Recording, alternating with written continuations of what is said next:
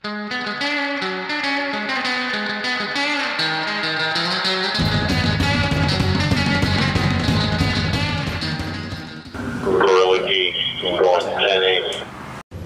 up, guys? It's been a while since I talked to you. I've been really busy. I got a lot on my plate. I've been doing a lot of overtime. This economy is not very good to the gorilla family, so I gotta step up and take care of business. So no big deal. But anyway, here I have some gear on the table here, and I'm not going to review any sort of gear or anything like that. It's mostly a concept. Let's talk about scanning and scanners. And this question came up from a conversation I had with a undercover officer about encryption and stuff like that. And his particular problem was, you know, government is pretty slow to act and get authorizations for stuff. And he needed to talk to some of his guys on the down low, you know, encryption, where nobody else could listen to. Well, for type 1 and higher encryption, you need to get an act of Congress just about to get the authorization. Besides, the license for the frequency that he was using is not licensed to do encryption. So as a temporary solution, I suggested to go digital. P25 digital. That's APCO Project 25. And I would explain later what that is when I go through the whole spectrum of scanner types and stuff like that. But pretty much his channel was licensed to do digital modulation as well. And I tuned his radios to do digital on a conventional channel. So he was like quasi sort of encrypted in a way. Not really, but P25 is such a new concept that not everybody out there would know what that sounds like, you know? And I would demonstrate what I'm talking about while I go through this video here. But yeah, we changed his radios to encrypted, not encrypted, digital, and he was able to talk without anybody snooping in and figuring out what the hell his team is saying. So, but that could only last for so long until the criminals catch up to today's technology. Before you spend your hard-earned cash on a scanner, you have to ask some questions which will determine what type of scanner you should get. What I would advise is find out what frequencies are used in your area, what sort of systems they are using. Are they using conventional repeater, trunking repeater, or APCO P25 digital repeater? Those are the three main methods of communications that your local municipalities, state, county, or even the feds use out there for normal day-to-day business. Also, when the shit hits the fan, or if there's a large incident, they will move over to a tactical repeater or tactical channels, and that would take the form of one of those three forms, or maybe even all three. So those are the questions you got to ask yourself before you buy some gear. What frequencies are being used in your area, and what's the method of broadcast? Repeaters and all those other systems. And one way you can find out really quick is there's a website called radioreference.com. Now this is the go-to website to go to when you want to find out that information. It's really easy to navigate. They'll show you a map of the United States, and you could click and it would scan down into your particular town or whatever, and then you could get the information that way. And it's pretty accurate. It's kind of like a wiki for scanning frequencies and stuff like that. And it's so reputable as far as a website that a lot of these manufacturers, like for this piece of equipment here, they have it as a reference in the back or somewhere in their manual to go to. I've seen another manual for like a Uniden that has the same thing. They reference that particular website. So that is the first step you should take. And I tell you that because you could spend a yard sale old scanner, like this old radio scanner here, that would cost you probably $5-10 on a yard sale, that would only scan conventional frequencies, to the today's scanners like this Graycom PSR 600, which does conventional, trunking, P25 digital, and P25 digital scanning, the whole gamut. Now you go from $10 on a yard sale to something like this Uniden trunking tracker, which today's price on eBay or something like that would be from $75 to $150, to this piece of gear here that would do all the modes, all the popular modes today, digital and all, that could run you from $300 on up to $600-700, depending on the bells and whistles that'll have. But minimal would be at least $300. And now the most common scanners out there is just your plain conventional scanner. It will not track trunking systems.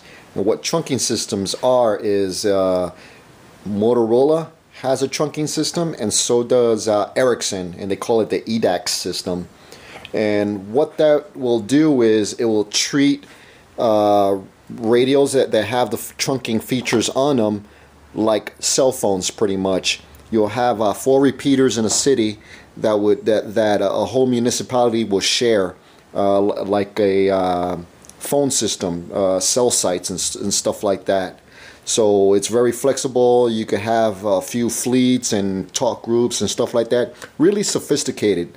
And it's a pain in the ass to program a trunking system into scanners, because there's so many variables out there. But this guy here cannot track those trunking channels. You could maybe listen to one channel, but the conversation you won't be able to follow.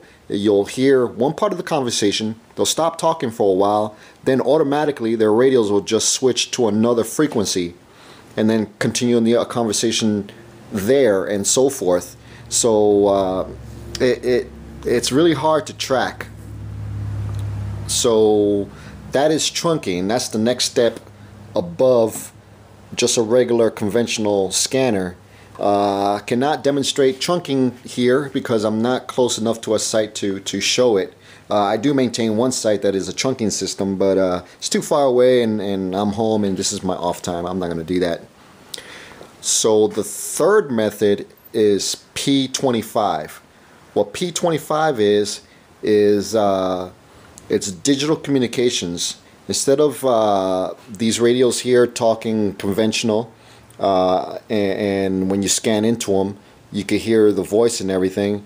What you would hear, if you use a analog conventional scanner such as this, all you're going to hear is computer data bits going on and off, on and off.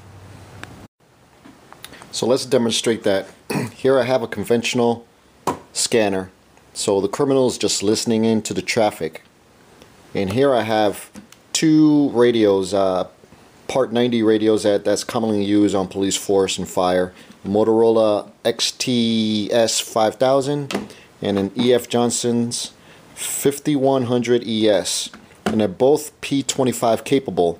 So I got one channel on both of these programmed in, and here's my criminal here listening in, and listen to the noise.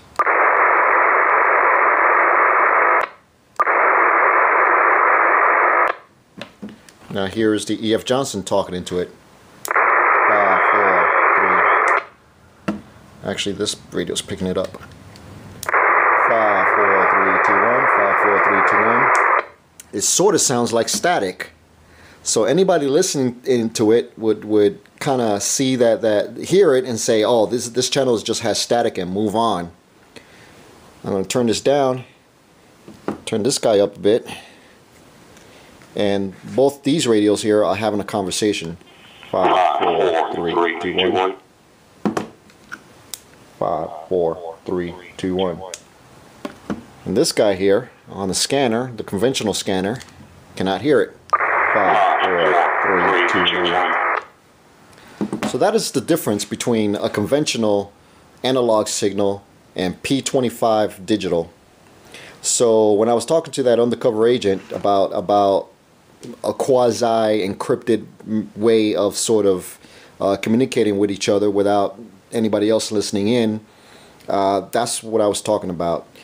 This is an industry standard, a P25 for government agencies and just professional radio system, the Part 90 radio systems. Unfortunately, amateurs in the amateur band doesn't have it. The only thing closely resembling that is something called D-Star, and D-Star is ICOM, and ICOM proprietary digital language, and another radio that only ICOMs could talk to each other. And I think there is other third-party radios that use D-Star too or are capable of it, but Yaesu, they don't have it, or a Yaesu radio cannot talk to a ICOM radio, and ICOM radio cannot talk to a whatever radio.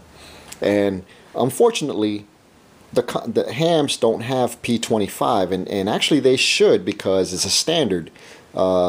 Here I have two separate radios, a Motorola and an EF Johnson's, and they could both talk to each other because of that common digital language. So that's a bummer. But anyway, so this is your conventional scanner here. Now that scanner that I have up there, that's able to track trunking systems, so I can at least listen to a trunking system out there. And I could do that with this scanner here as well. But this scanner here is P25 capable. So there's a PC interface in the front here that goes into my laptop, and I can have the same display remotely on the scanner on the computer there. So let's talk to this guy here.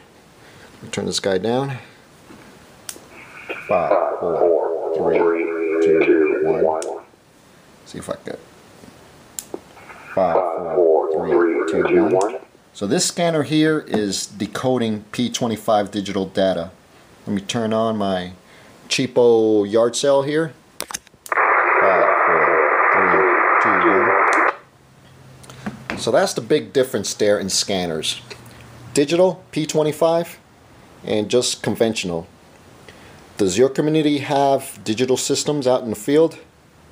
If so, then it may be viable for you to purchase one, and so you could listen into whatever emergency traffic that's being conducted in your area. If not, conventional is good to go still, at least in the meantime.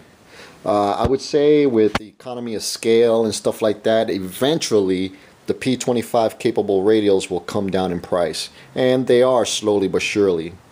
The same thing with two-way radios that have P25 on there. If this was a conventional radio only, it would cost I don't know, $800. But you tag on the P25 capabilities on it, you could just add $500 to $1,000 on top of the price tag. But this is what the federal guys are going into. A lot of the cities are going into P25, and 2013, when all the radios are mandated to go into narrowband, a lot of these municipalities are abandoning their conventional radio system and going digital. So you just got to find out what's in your community. All right, so that is the demo on this, and Gorilla Geek going 10-10.